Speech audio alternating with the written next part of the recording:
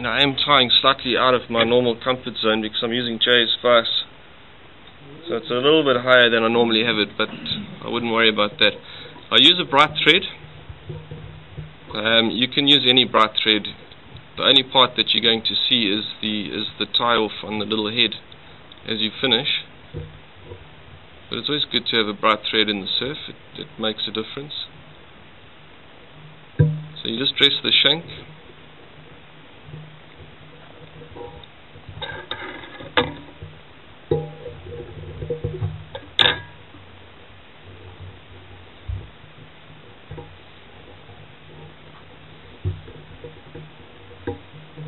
And I try and give it as long a body as I can without going too far past the barb. And then at that point, can you guys see? At that point, I just build up a bit of thread just so that the tail doesn't lie down, that it sort of sits proud at the back.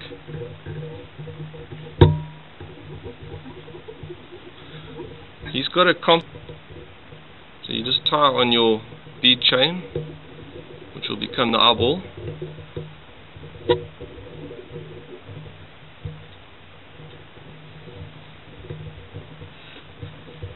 With a figure of 8.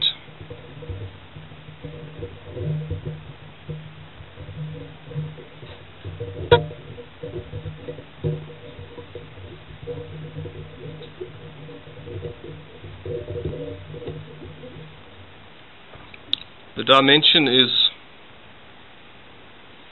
going to be roughly the length of the shank, plus a little bit, because it's he wants the marabou to stick out slightly further than the antron, and the antron is approximately the length of the shank.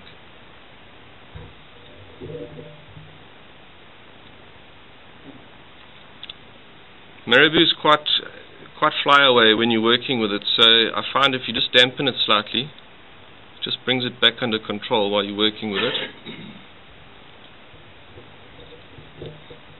You just pinch wrap it in there. All of this tying now is going to be covered, so you can go in loose turns.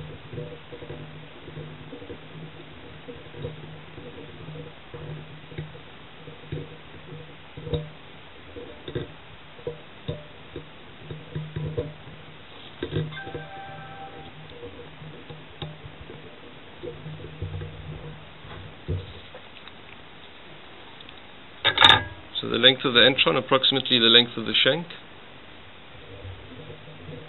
It's easier if you take your cotton back a little bit, because then you can get the pinch wrap more accurately without fighting with the dumbbell eyes, because they do get in the way as you start off. If you find the stuff is trying to wrap around the shank while you're tying, don't put downward pressure when you're tying, rather put upward pressure on the near side, because it tends not to pull it over.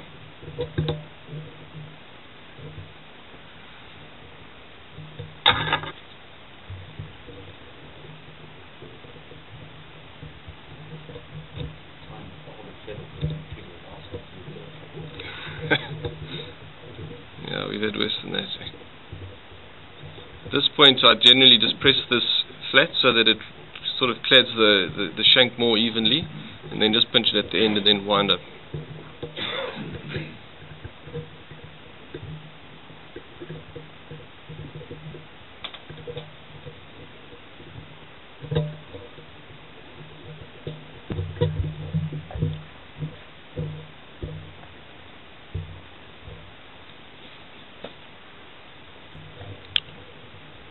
For those of you that don't have a rotary vise, you're probably going to have to tie off.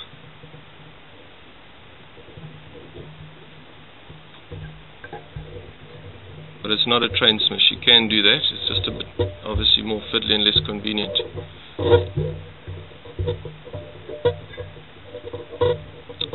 Come on.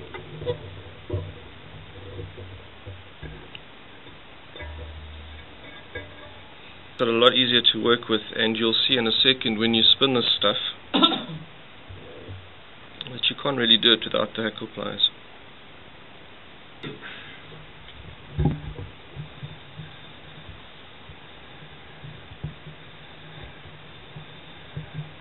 This is not a very tight spin. It doesn't seem to matter if it's loose, and you're trying to get coverage as well.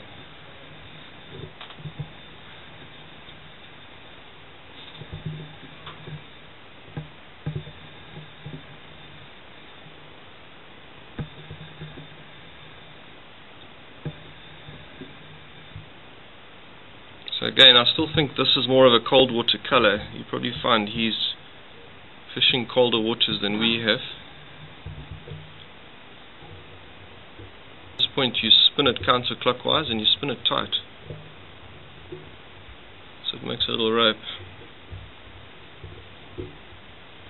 because we're going to rivet with that. And that's really, from the originator's point of view, this is more of, he finds it just aesthetically pleasing. I don't think he believes that it really helps the fly, but it's it's a rope is stronger than a loose braid.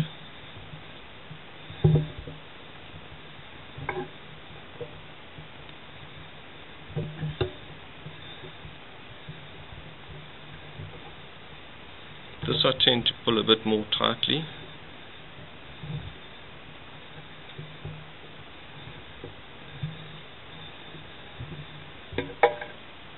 Yeah, I think you can see the effect.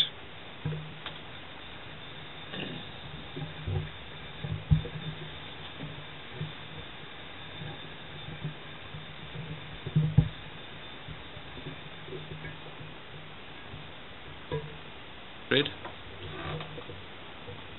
Give it a turn for luck. I'm sitting here puzzling, what the hell is this? This thing comes whistling past your ear as opposed to your bum. Generally, yeah, so it'll get you in the shoulder rather than the side of your leg.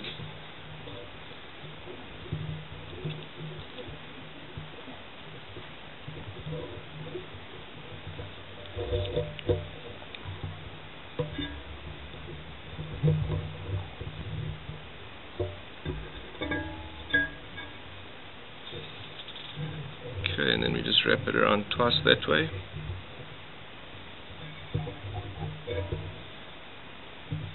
Do sometimes go around again just to give it a really bold head.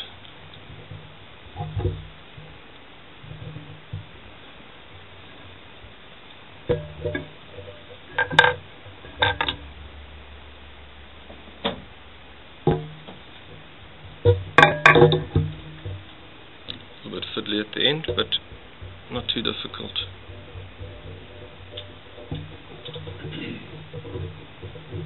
Tie it back towards the head so that you've got enough space to get your scissors in.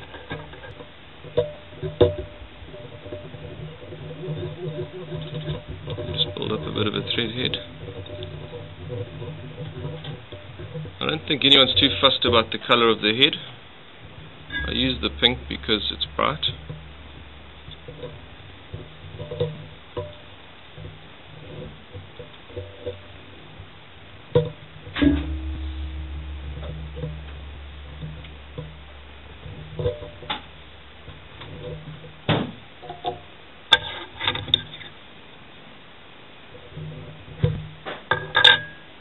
That's the fly.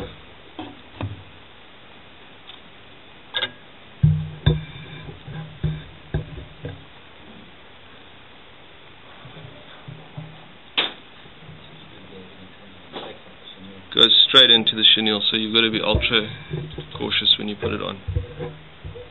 Obviously you can use varnish, I just don't have any. Being a simple person, I just use the same old stuff. Okay, and that's it, very easy.